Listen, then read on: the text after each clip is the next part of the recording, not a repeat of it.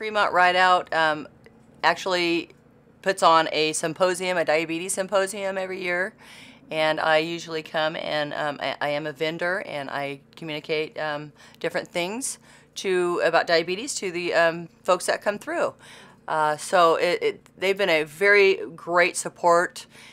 Without Fremont Rideout, we would not be able to do the outreach of the diabetes education that we do now. That she was diagnosed with type 1 diabetes. As we were driving home on a country road, she looked over at me and said, "Mom, I think my life's just about to change forever, isn't it?" And I said, "Yes, I think you're right." I was 5 when I was diagnosed with diabetes. They taught me about how to carb count and take shots and do my AccuCheck every day and keep my blood sugar under control and things like that. Diabetes is a constant struggle. You will win some battles, you will lose some battles. But on a more positive note, you can live with it. You just have to have friends and families, and support groups help. And the Fremont Rideout Conference Center allows the Yuba Sutter Diabetes Support Group to work there for free. The symptoms I discovered were I was real thirsty all the time,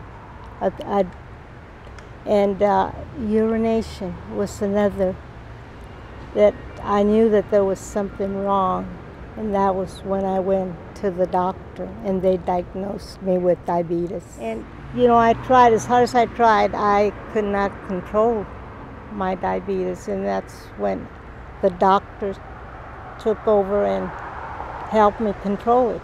I was diagnosed about 16 years ago with type 1 diabetes. About the exercise, he has me walking. I walk about 3 or 4 times a week, and I ride my bike about every day.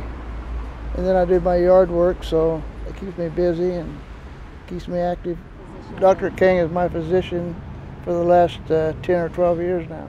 I hear that Dr. King is working with Fremont Rideout, educating the community about diabetes, and I think that's a good thing, because I don't think we can get enough education on diabetes.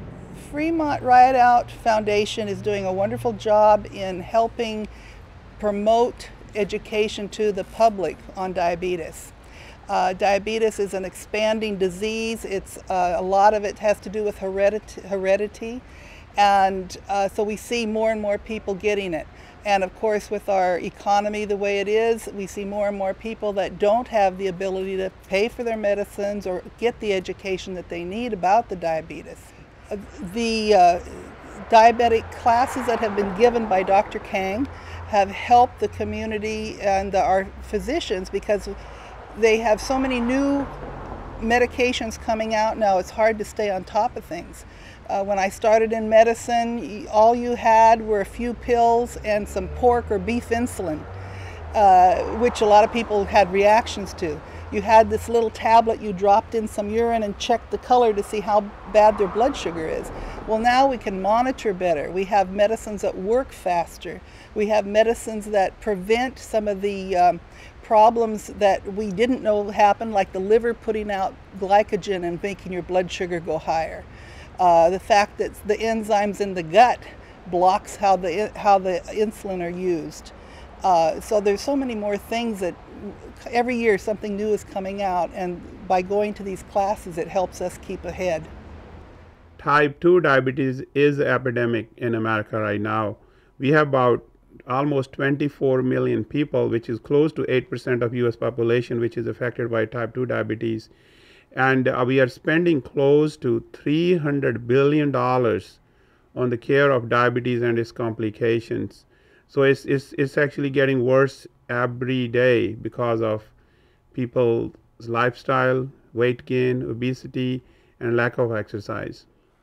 Fremont Rideout Foundation has been very helpful with the Diabetes Symposium. They have provided all the resources, all the PR work and the conference center, and also help us to use it as a nonprofit organization to get us grants from different pharmaceutical companies to fund the speakers. So I will say I don't think we could have been able to do this symposium without support of Fremont Rideout Foundation.